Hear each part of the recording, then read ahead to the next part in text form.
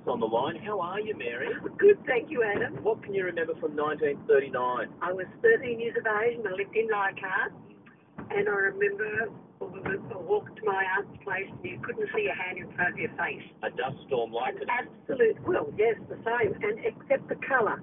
I think it was sort of a yellowy brown. And in 1939, as a 13-year-old, were you excited or scared, Mary? No, I don't remember. I just thought I was amazed to see it. Yeah, well, you've got... Because there weren't the traffic around that there is today. That was all trams and...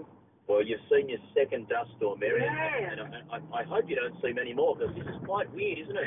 It's quite funny, isn't it? I'm looking up home in that boy. Lovely to speak to you, Mary. Thanks a lot for your call. Thank you, Adam. So it has happened before. But, well, 1939, Mary